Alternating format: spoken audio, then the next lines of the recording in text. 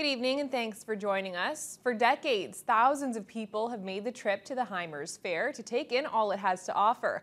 Whether it's the entertainment, food, or the various booths set up with crafts for sale, there's just about something for everyone. Courtney Rutherford reports.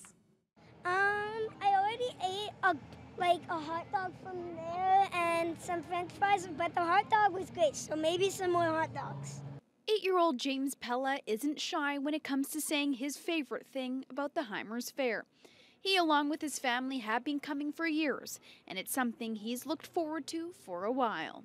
Once I'm done doing this, we're gonna head over, and the fighty guys are gonna light a fire, and we're gonna put it out, so it's gonna be really cool. The Heimers Fair first began in 1912. Since then, the fairgrounds expanded and various buildings were added. However, the country spirit still remains.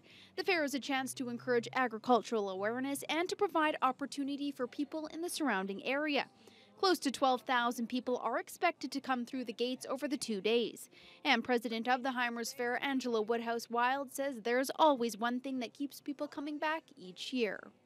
I think because we're a very agricultural fair, we don't have a midway, we don't have a beer garden, and we keep it that way on purpose. We make it very family friendly, but we also try to really focus on the agricultural. And I think that's what keeps our essential core really special, plus fabulous volunteers.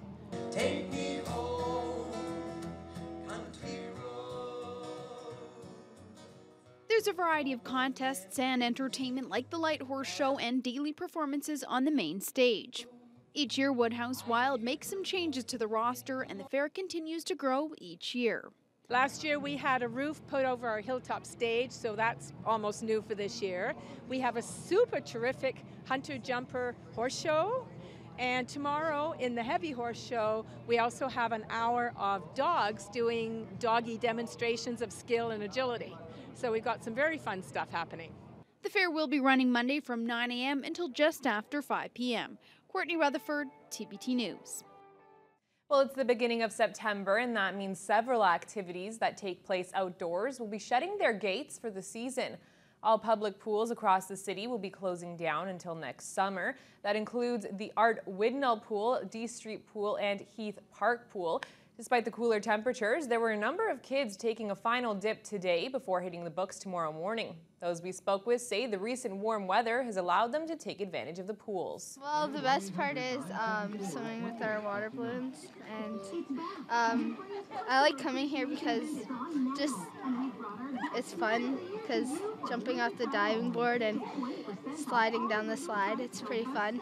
I think everyone's really friendly here, especially all the lifeguards. They're all really sweet, really nice, and getting to know everybody is definitely very fun. I just live over there, and I came here. I'm not pretty sure. I came here mostly every day. All three pools will be up and running for the summer season in 2014. Well, a 34-year-old woman has been arrested after a man was stabbed Saturday evening. Thunder Bay police were called to the Wentworth Crescent home around 7 o'clock following reports that a man had been stabbed. The victim had a cut to his leg and requires surgery. The suspect was charged with assault with a weapon. She'll have a court date later this week. Police have confirmed this incident is not related to a separate incident which occurred on Wentworth Friday night. OPP say a man from Ear Falls is dead following an ATV mishap near Marathon yesterday. 63-year-old James Buckner was killed after the ATV he was driving plunged down a steep embankment. Buckner was ejected from the machine and wasn't wearing a helmet at the time of the incident. He sustained fatal injuries as a result. Buckner was working for Stillwater Canada Incorporated on their property about 5 kilometers northeast of Highway 17 and Peninsula Road in Marathon. The Ministry of Labor has been called in to investigate the work-related death. A post-mortem is scheduled to determine the exact cause of death. Well, the township of Terrace Bay was put under a boil water advisory following a powerful storm last weekend. A backup generator at the water treatment plant failed to do its job. The advisory was put in place last Saturday morning. It caused some frustration for both town officials and residents. The backup generator at the plant did in fact come online, but it was unable to keep the facility running, causing a loss of pressure in the system. Water samples were sent to the Thunder Bay District Health Unit for analysis, and the advisory was eventually lifted Tuesday morning. The event brings to light issues that have occurred in recent weeks. We had some issues a couple weeks ago, actually, during Dragfest weekend. It wasn't related to the same issue. It was a completely different issue. We fixed that problem, but yeah, there's been little issues here and there that shouldn't be happening. Our water treatment plant is fairly new, probably one of the newest one on the North Shore, so it's state of the art. So it's been a frustrating process for us, and we're hoping to fix all these little issues moving forward. An economic downturn in Marathon 4 years ago led to Town Council getting rid of ice time rentals at the local rink during summer months. The idea was brought back again for reconsideration this summer, and although town officials had their concerns, the response from the community has been overwhelming. Jordan Mullaney has the story. It certainly looks and feels like summer on the outside, but inside the Marathon Arena, the winter activities are in full swing. The Zamboni has been putting in overtime since early August, giving numerous user groups summertime ice. Parks and Recreation Manager Joe Jazvac says it's amazing how the town and surrounding area has responded. We went to council with a requirement to have 136 hours of ice booked and committed to before ice was approved. We went to them on June 24th with 172 hours and numerous donations. Summer ice got approved, and we're sitting here in August with 242 hours of summer ice. And lots of big powerful pushes. The return of the winter activity has allowed user groups such as the local figure skating club to begin early, as well as local 3-on-3 hockey. The Minor Hockey League also has plans to take advantage by extending their season. Kids from the area recently got some extra training when former NHL pros Chris Simon and Terry Chitteroni from Superior Hockey School held a 2-week-long program. Most of the age categories were filled, and that's with a very short lead-up. Summer ice was approved June 24th, and they pulled it all together in very quick fashion and ran a very, very successful school. People are talking about next year. It's looking like a really, really good program, and that's just the beginning with the tournaments we have on the weekends. 3-on-3 for kids, 3-on-3 for adults. Our tri-sport is back with ice, a great story for Marathon. Jazvac says with having the only summer ice from Thunder Bay to Sault Ste. Marie, groups from around the region have been lacing up. Kimberly Moses, the new head figure skating coach, says having the extra time to work with her students has given them the chance to enhance their training. It's great for them to keep them occupied in the summer, because what else are they going to do if they're sitting around at home? So it actually keeps them really active, and actually we had off ice with our summer program, so we had them doing some dry land training and proper body alignment, so it's definitely helped them out a lot that way too. Marathon Mayor Rick Dumas says they can definitely see the room for growth within the Summer Ice program, and any revenues generated by this year's service will go towards bringing it back for next year. Jordan Mullaney, TBT News.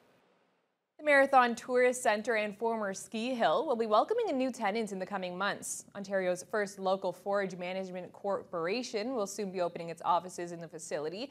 The NFMC will administer and oversee the sale of timber along the northeast shore of Lake Superior. The town of Marathon was recently approved as a successful bid to host its main office. Marathon Mayor Rick Dumas hopes to see staff moving into the municipally owned building by early October. He says the two sides are currently working to develop needs and assessments for the amount of space the organization will need. By the sounds of the discussion we've had preliminary with them, we can set them up in the lower portion of the facility and continue to use as a dual-purpose facility the tourist information center during the summer months and maybe other opportunities during the winter. So it could be a well-rounded used facility. Right now, it's only being used as tourist information center in the summer because, as you know, with the mill going down, we had to close our ski hill because it was a huge economic cost to the municipality and very low usage because the demographics were changing. Dumas says the date for applications has closed for the Forest Management Manager position. He expects the new hire to be announced in the coming weeks. Well, if you play video games, there may have been a time when you wondered if the features performed by some of the players could actually be done. One local teacher explores that possibility in his second published book about gaming. Daniel Lawton has released his latest book, Physics of Video Games, Part 2, The Lost Levels. He explores brand new video games and applies some physics to see if they can be recreated outside of the TV screen. The video game he's chosen to analyze represents decades of gaming. Lawton says his goal by creating the book was to get kids more interested in physics. Just from people around the world, especially in the UK, oddly enough, where people were saying that they were reading to their kids at night, reading these books, and they were saying that I was doing poorly in physics, but now I've actually understood some of these things. I've gained more interest, or I have people who graduated from school saying that we now really enjoy physics and we want to learn more, and it's just been absolutely great. The book is available right now. It costs $12.99 on Amazon or at CreateSpace. Well, the Chippewa Zoo has been making negative headlines lately with the recent death of the park's moose. Mayor Keith Hobbs says he thinks it's time to shut down the wildlife exhibit. Not everyone agrees with that assessment. Some council members feel there's value in retaining the wildlife exhibit. So for our question of the day, we wanted to know if you were in favor of keeping the park open or closing it down.